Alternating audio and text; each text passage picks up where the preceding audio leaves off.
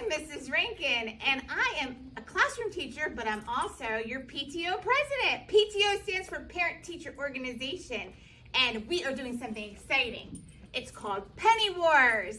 Penny Wars is where you are going to ask your friends and family for money, and every classroom is going to have their very own bucket, and we are going to do a hallway competition.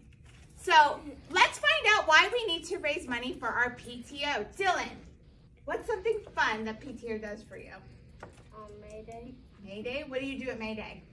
You go on bouncy houses, win fundraisers, and you do quizzes. That sounds totally awesome. Games, prizes, bouncy houses, food. Joey, what do you like about PTO?